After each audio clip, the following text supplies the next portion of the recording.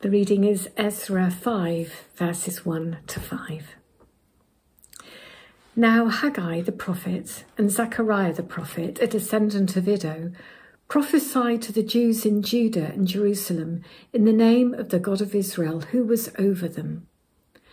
Then Zerubbabel, son of Shealtiel, and Jeshua, son of Jozadak, set to work to rebuild the house of God in Jerusalem, and the prophets of God were with them, helping them.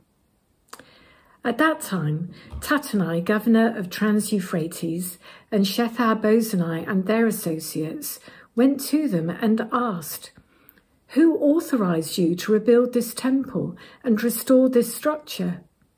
They also asked, "What are the names of the men constructing this building?"